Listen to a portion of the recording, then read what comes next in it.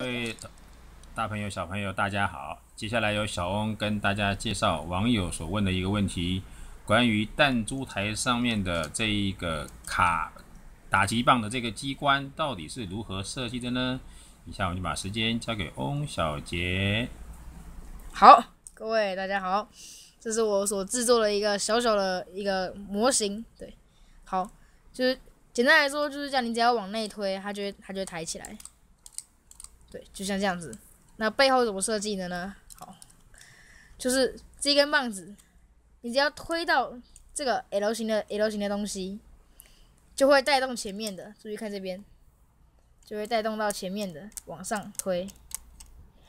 然后它其实就是一个像这样的东西，你只要将它往这边推，它就会带动它往上，像这样子推就往上，推就往上。好，谢谢大家。